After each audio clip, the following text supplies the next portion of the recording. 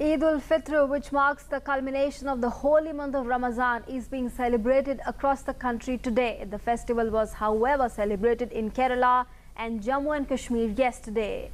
Ramadan, the 9th month of the Islamic lunar calendar, is observed as a fasting period by Muslims world over who abstain from food and water during the period between sunrise to sunset.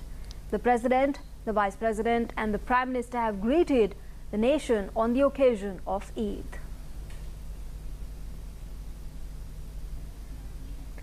Prime Minister Modi has conveyed Eid greetings to various leaders in India's immediate and extended neighborhood. He made greeting phone calls to Pakistan Prime Minister Nawaz Sharif, King Salman of Saudi Arabia, the Crown Prince of UAE, the Emir of Qatar, President Rouhani of Iran, President Ashraf Ghani of Afghanistan, Prime Minister Sheikh Hasina of Bangladesh and the President Yameen of the Maldives. The Eid festivities across the world are being celebrated with religious fervor. And we have our correspondents joining us from across the country to get a glimpse, to get a mood of the Eid celebrations, the Eid festivities today. Let's first go across to our correspondent joining us from Bhopal. Deepak Jain is joining us at the moment. Deepak, it's Eid Mubarak to you and all those present around you. Just get us a glimpse of how Eid today is being celebrated there in Bhopal.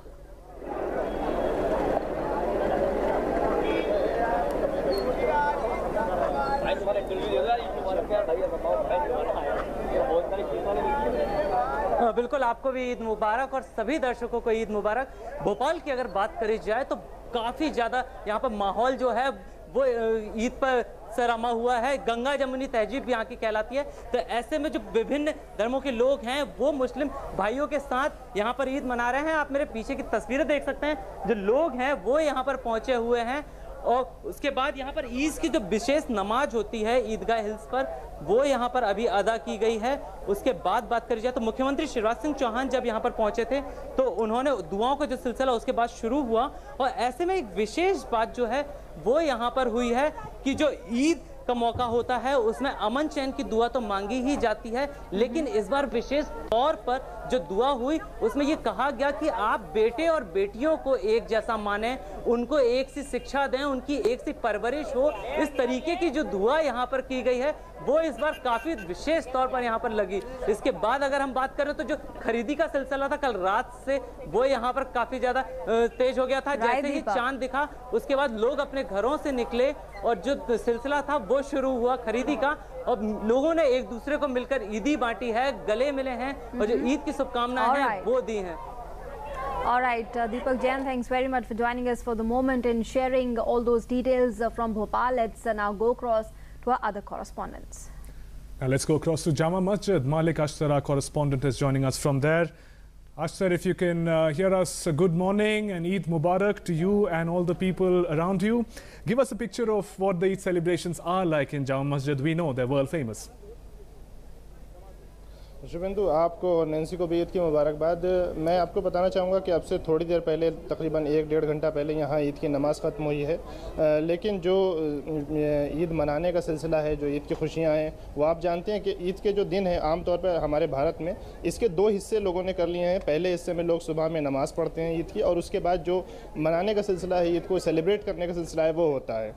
मैं आपको बताना चाहूँगा कि ईद का जो ये त्यौहार है असल में, जिसे हम बहुत सारी खुशियों के साथ जोड़ते हैं, बहुत सारी चीज़ों के साथ जोड़ते हैं, ये पैगाम एक मैसेज लिए हुए अपने अंदर। इसकी जो असल स्पिरिट है वो ये है कि इसे ईद उल फित्र कहा जाता है। यानी वो दिन जिस दिन हम गरीबों की मदद करें, उनके लिए कुछ अपने आमदनी में से, अपनी इनकम में से एक हिस्सा उनको दें, डोनेशन करें, लोगों के साथ हमदर्दी का मामला करें, दान करें, ताकि जो लोग ऐसे हैं जो समाज के गरीब तबकों से आते हैं वो खुशियों में शरीक हो सकें। और ये एक ट्रेनिंग है जो पूरे साल हमें अपनी ज़िंदगी में लागू करनी है। Right, Malik. Thank you for joining us with those inputs and updates. All right, and from Lucknow, our correspondent Vikas Singh is joining us. Vikas, good morning. It's Eid Mubarak to you and all the residents of Lucknow through Doordarshan News team. Get us a glimpse, get us the mood of the festivities there. How is Eid being celebrated there? जी बिल्कुल, लखनऊ में ईद की तैयारियां पूरी कर ली गई हैं। ठीक 10 बजे यहाँ ऐशबाग ईदगाह पे नमाज अदा की जाएगी। कल देर शाम से ही बाज़ारों में काफ़ी ज़्यादा रौनक नज़र आ रही थी।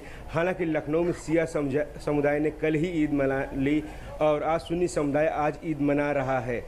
इस ऐशबाग ईदगाह में आज एक खास ऐतिहासिक दिन है। यहाँ पे पहली बार महिलाएं नमाज अदा करेंगी। एक नई शुरुआत, एक अच्छी पहल के रूप में देखा जा रहा है। और बात करें लखनऊ के ईद सेलिब्रेशन की तो काफ़ी अच्छे तरीके से मनाया जाता है। लखनऊ में ख़ास तौर से जो मशहूर है, खाने की चीज़ें मशहूर हैं, रोड साइड फूड हो या घरों में बनने वाली मीठी सेवइयाँ मेवे वाली, लोग एक दूसरे के यहाँ जाकर एक दूसरे का मुंह मीठा कराते हैं। नमाज अदा करने के बाद ईद की जश्न शुरू होता है। लोग गले मिलकर एक दूसरे को मुबारकबाद देते हैं। चूँकि गंगा जमुनी तहजीब का शहर है ये, यहाँ सभी धर्म सभी संप्रदाय के लोग एक दूसरे को मिलकर ईद की बधाइयाँ देते हैं और दिन भर ये सिलसिला जारी रहता है। तो कुल मिलाकर लखनऊ के लिए आज का मौसम भी काफ़ी ज़्यादा सुहाना है। सुबह से ही हल्की बारिश के फव्वारे पड़ रही हैं और ईद के जश्न को और ज़्यादा मज़ेदार बना रहा है आज का दिन। तो यहाँ पे लखनऊ में ठीक 10 बजे नमाज अदा की जाएगी। और अगर बात करें सुरक्षा इंतजामों की तो पूरे इस ईद परिसर को, ईदगाह परिसर को सीसी कैमरों के द्वारा निगरानी रखी जा रही है। सुरक्षा के काफ़ी ज़्यादा पुख्ता इंतजाम भी किए गए हैं और ईद के जश्न में किसी भी तरीके की कोई दिक्कत ना आने पाए,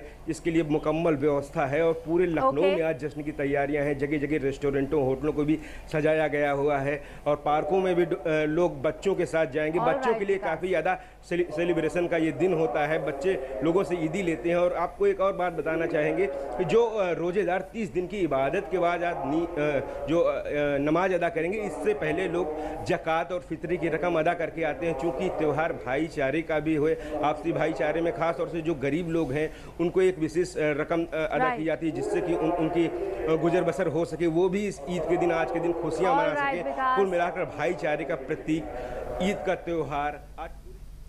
All right, Vikas, we'll come back to you in our subsequent bulletins. Let's go across to our another correspondent who's joining us from Hyderabad. Right, Ejaz is joining us from Hyderabad. Ejaz, Eid Mubarak. Give us a picture of what the celebrations are like in Hyderabad. Also, this Eid is known as Meaty Eid. Give us the reason behind it. Where does the sweetness come from?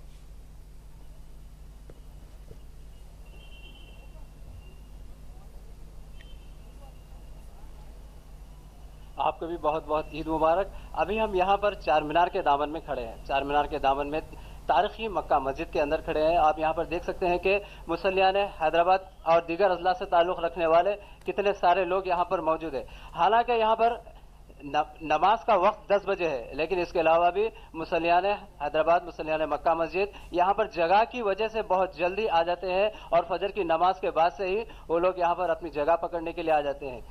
हालांकि मक्का मस्जिद में इतनी सारी जगह है कि back वक्त यहाँ पर 10,000 अफराद नमाज पढ़ सकते हैं। इसके अलावा भी मुसल्लियान हैदराबाद की और दीगर नमाज पढ़ने वालों की तादाद इतनी ज्यादा होती है कि मस्जिद के बाहर भी निकलकर शालीबंडा और अफजलगंज तक ये कतार चली जाती है।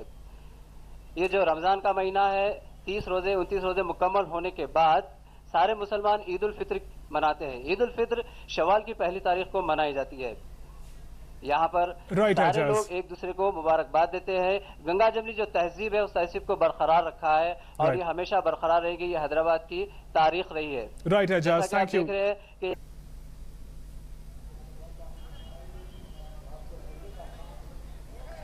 Yogesh, good morning. Eid Mubarak to you and to everyone present around you. Just very quickly bring us up to speed of the Eid celebrations that are happening there. Eid Mubarak, Nancy, and you can see behind me, I think this picture can speak 1,000 of words at this point in time. Number of Muslims have just gathered here, congregating the prayers, the first prayers today, and also not only in Badala right now where I am standing, but also Azad Maidan in different pockets of Maharashtra are experiencing the same spirit of this festival. And also let me tell you that just due to maintain the everything, Mumbai police and also traffic police have diverted some routes, and you can see just like this route has been diverted, and also other arrangements have been made at this point in time, Nancy. All right, Yogesh, Sheetal, thanks very much for joining us for the moment. We'll of course be touching base with you in our subsequent bulletins for the very latest. Thanks very much.